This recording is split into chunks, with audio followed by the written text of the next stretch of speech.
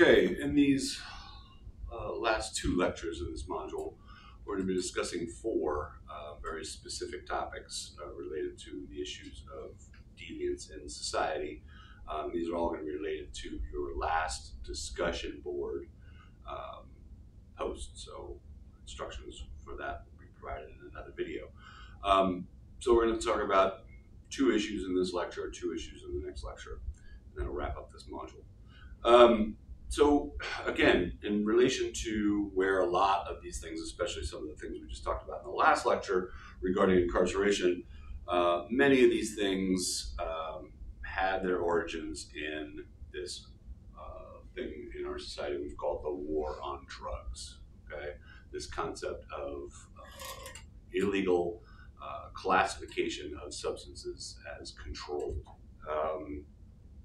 Not to say the classification is illegal, but classifying them as illegal or controlled substances is what I meant to say. An interesting statistic, again, a lot of times people believe this is based on harm, like how much harm do drugs do, how likely they are to, injure or cause death to people in our societies, how we decide what should and shouldn't be controlled.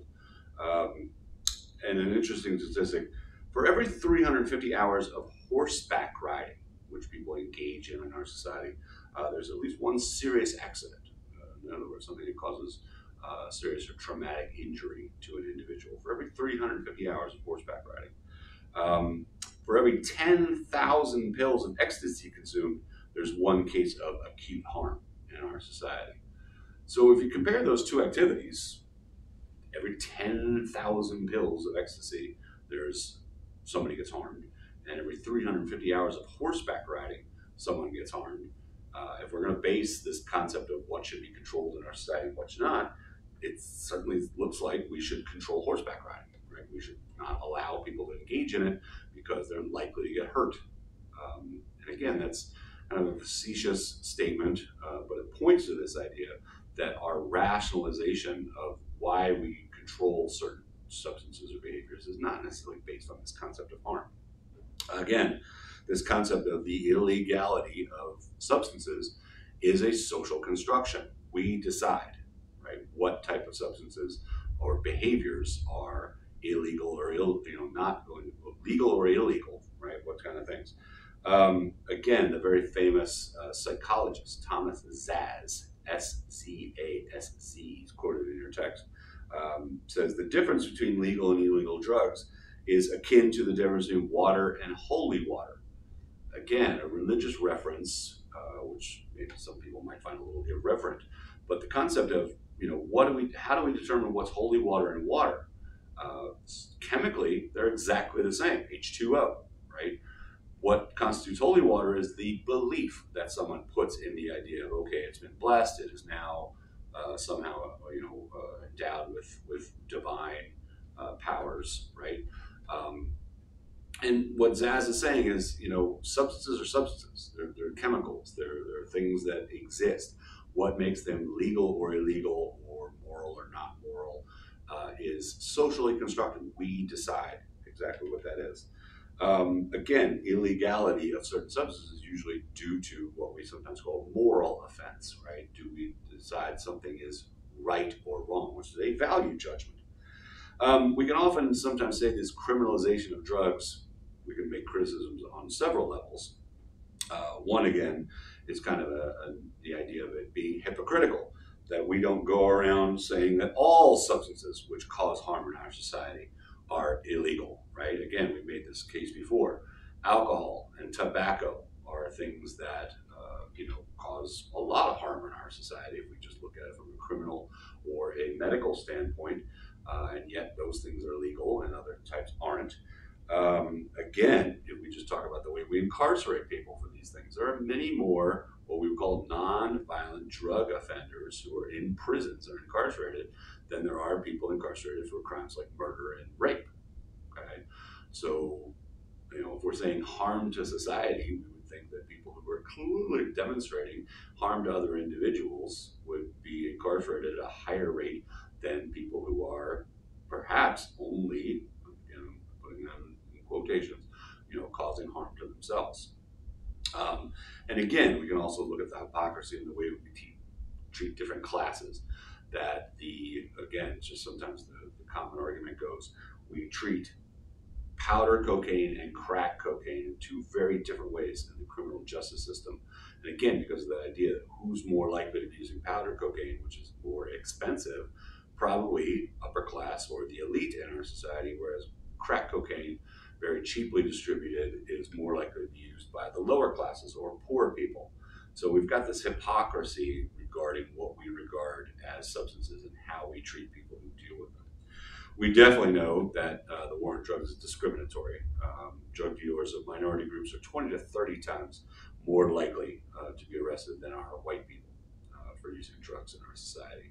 So again, that's not one crazy police precinct or a couple of crazy racist officers. This is across the board in the United States, and many DA offices around the world, district attorneys, have looked at this concept of recognizing the racism within their drug conviction or drug prosecution policies.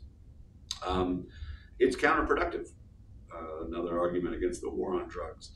It is not serving to actually succeed in controlling or reducing the number of substances that are used in our society. Again, a lot of economists, including some very surprising individuals, Milton Friedman, who we've talked about in this class earlier, very conservative, pro-capitalist economist, has very often come out and said that legalizing drugs is what the society needs to do in order to accomplish things like dropping homicide rates. That we definitely see that the amount of crime engaged in our society is increased by the controlling of substances. Again, sometimes people who engage in using substances then go on to engage in other criminal activities because of the illegality of those substances. So if you are a person who, let's say, recreationally, casually uses a drug, but then becomes hooked on it, you may either turn to becoming a dealer yourself or engaging in other types of criminal behavior to make sure that you can continue to gain that substance. Again, we talk about the idea of, regulation. When I go to a state liquor store to buy a bottle of wine or a bottle of liquor, I'm not concerned that there's illegal or dangerous substances that have been used to cut this purity of that. So I'm not worried that my bottle of Jack Daniels might have fentanyl in it, right? I'm not concerned because there's a high amount of regulation, right? And there's no reason to do that because it's legal and people can charge whatever they want for it. So I can go and I can pick out a very cheap bottle or I can go get a very expensive bottle. And I know that I'm going to be paying the difference based on quality, right? Whereas, again, if we're talking about illegal or controlled substances, there's no regulation and nobody knows what they're getting. We see now in the opiate crisis, again, I just mentioned fentanyl and other substances that are being used to cut or alter drugs to make them cheaper and therefore more profitable for the people making them, but with no regard for the safety or health or well-being of the people that are going to consume them. And again, we definitely know that the war on drugs has not in any way reduced the consumption of drugs in our society. As a matter of fact, it continues to increase. And it's also very costly. Conservative estimates are that the war on drug costs us about $50 billion with a B dollars a year. That's over $1 trillion in approximately the last 40 years of the war on drugs has kind of quote unquote been official. Again, conservative economists, sometimes surprisingly, the most outspoken critics. I'll include a video in our course shell of Milton Friedman, basically making a statement, end the drug wars. And again, the statement from the text, which I think is really great, a new strategy should be based on public health and harm reduction. Another issue when we talk about deviance in our society is the ongoing trend in our society for what we call the medicalization of deviance. Again, the social definition is behavior, breaking rules, right? And when we talk about, this idea, the social idea, or the sociological idea, is that people break rules because they make the decision to do so. Again, free will, but also from determinism because of social forces, right? This idea of, if people are backed into a corner where they can't afford to eat, they may engage in crime. Crime as a relationship or a reaction to poverty or discrimination, these kind of things. So the sociological definition is that deviance, crime, rule breaking is a behavior. However, in our society, psychology and especially psychiatry, this is sometimes where these disciplines tend to clash, has been used as a control mechanism. This idea of, okay, we want to, control mechanisms are those things in place in the society to try to stop or address deviance. Again, Thomas Zaz, the very famous psychologist, talks about the difference between medicine and psychiatry. In medicine, new diseases are cured. In psychiatry, they are invented. Kind of this concept, and if you look at even something like the Diagnostic Statistics Manual, the book by which psychologists and psychiatrists diagnose mental illness, has increasingly grown over the years, and not because they're using bigger print or font or increasing. It's because, again, that idea of continuously introducing new behaviors as diagnosable conditions. And when we think about psychiatry in particular, how are these things addressed? With medication as things to be cured, right? Again, in the 1960s, we saw, again, this idea of children with behavioral problems being prescribed Ritalin, which is, again, a stimulant, very similar to cocaine.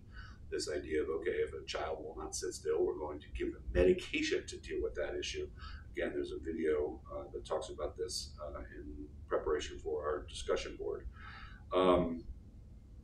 Again, it's morphed into this idea of ADD or ADHD, which now a preponderance of children in our society have fallen under this diagnosable condition of what we sometimes in earlier parts of the century just called, being a kid, right?